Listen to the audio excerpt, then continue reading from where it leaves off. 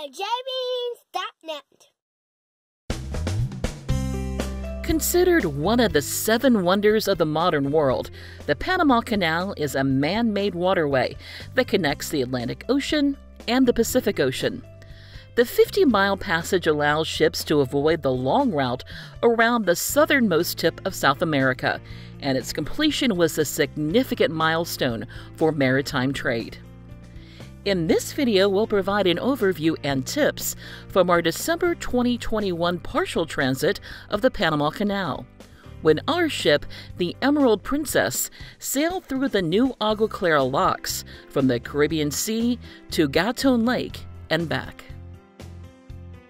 Just a quick note that if you enjoy this video, please give us a thumbs up or leave a comment. It really helps our channel. And consider subscribing so you get alerted when we add new videos. Our day at the Panama Canal started at 5:30 in the morning when we headed to the observation deck at the front of our ship to secure a viewing spot. We picked our fantastic viewing spot based on the recommendation of our room steward. While we waited for our ship to be approved to enter the canal, we sat in the dark in chairs that Princess provided for guests. Princess also provided umbrellas, which were very helpful during the occasional rain shower and for shielding us from the hot sun throughout the transit. Our full journey from entering the canal to Gatun Lake took our ship about 4 hours.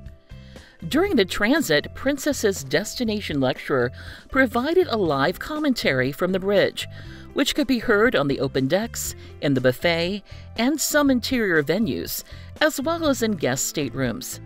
The lecturer's insights and stories significantly added to the overall enjoyment of our visit. Just a few minutes before sunrise, our ship passed through the breakwaters to officially enter the Panama Canal, about 7.5 miles from the Agua Clara locks. Shortly after passing through the breakwaters, a pilot boat approached our ship and a local pilot came aboard to navigate the ship through the canal. As we continued at a very slow pace along the canal, we passed the Panamanian cruise port of Cristobal. Our ship returned to the port later the same day to collect passengers returning from ship-sponsored excursions before heading back out to the Caribbean Sea. We also passed a Panamax-sized ship, which was built to maximize the size of the ship that could still fit through the older Gatun locks. About an hour after entering the canal, around 7:30 in the morning, our ship came to the Atlantic Bridge, which is located about 2 miles before the locks. The cable-stayed bridge was opened in 2019 to accommodate larger ships for the new Agua Clara locks and to allow traffic to cross the Atlantic side of the canal regardless of the lock operations. Roughly half a mile past the Atlantic Bridge, there was a fork in the waterway. The older Gatun locks, which first opened in 1914, were located to the right. And the new Agua Clara locks, which opened in 2016, were located to the left, which is the direction we continued. At around 7:50 in the morning, as our ship approached the locks, a tugboat came to help guide us through the locks to Gatun Lake. The new Agua Clara locks use a system of large, rolling gates to open and close each lock, and tugboats are used to help vessels move and maintain their position. Ships transiting the Agua Clara locks can be upwards of 1,200 feet long and almost 170 feet wide, which allows for almost 3 times as much cargo compared to ships that can transit the older Gatun locks. Both the new locks and the older locks consist of 3 consecutive locks that operate by gravity flow of water from Gatun Lake, which is situated 85 feet above sea level. No pumps are involved in the operations. Additionally, the new Agua Clara locks have water-saving basins, which were visible off the side of our ship to help reduce the amount of water needed to operate the locks. For a more detailed explanation of how this whole system works, we highly recommend watching Practical Engineering's video, The Surprising Efficiency of Canal Locks, which we've linked in the description below. It took almost 2 hours for our ship to pass through all 3 of the Agua Clara locks, and we entered Gatun Lake a little before 10 in the morning. After our ship anchored in the lake, passengers who purchased shore excursions from the ship were transferred to their excursions by water shuttle. A bit before 3 in the afternoon, our ship turned around and headed back through the same Agua Clara locks. After leaving the locks, our ship stopped to pick up shore excursion guests at the service port before heading back out to the Caribbean Sea.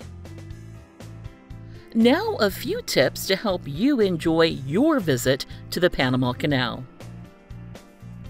Our first tip is to visit the Panama Canal even if you can't book a balcony. Many people say that you must have a balcony for a Panama Canal cruise. However, during our cruise, there were plenty of opportunities to see the sights from our ship's public areas and open decks. In fact, most balconies will have a fairly limited view off one side of the ship, while the public areas and open decks will allow you to see much more, including both sides of the ship, and help you fully appreciate the scale of the canal operations. Our next tip is to expect possible delays during your Panama Canal transit day. Don't be surprised if there are delays for many aspects of the experience, including entering the canal and locks, shore excursions, and more. We spoke with fellow passengers who were very thankful they brought snacks, water, and other items with them on a shore excursion, since they were delayed returning to the ship by a couple of hours. Our third tip is to be prepared for hot, sunny weather with passing rain if you're planning to spend a few hours watching your ship transit the locks. We were thankful to have sunscreen, hats, water, umbrellas, and even towels to cover our legs as we sat in the intense Panamanian sun. We were also thankful to have Jelly Bean, who happily volunteered to bring us food and snacks from the buffet. Our next tip is to do some investigating in the days before your actual canal transit to find the best place to view the locks from your particular ship. By talking with crew members, we learned about observation areas that were not immediately obvious to us, including an adults-only private retreat area that could be reserved for an additional fee, and an observation area that was not listed on our daily schedule. Our fifth tip is to give some consideration to what time you want to get to your viewing spot. During our cruise, there were very few people at the observation deck before sunrise. However, just a half an hour later, the same location was noticeably more crowded. And about 20 minutes after that, as the ship passed under the Atlantic Bridge, the area was standing room only. Interestingly, after our ship passed through the first of the 3 locks, the crowds decreased dramatically as passengers started getting ready for their shore excursions. So if you're not planning to go on a shore excursion and you really don't care about seeing the first lock, you can avoid the crowds by waiting until your ship gets to the second and third locks, or by waiting until your ship completes the return transit if you're doing a partial transit later in the afternoon. As a bonus, during our cruise, parts of the observation decks were shaded during the ship's return transit.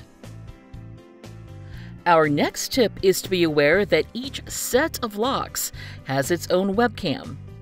If you have access to the internet while on board, try to catch a screenshot of your ship as it passes through the locks.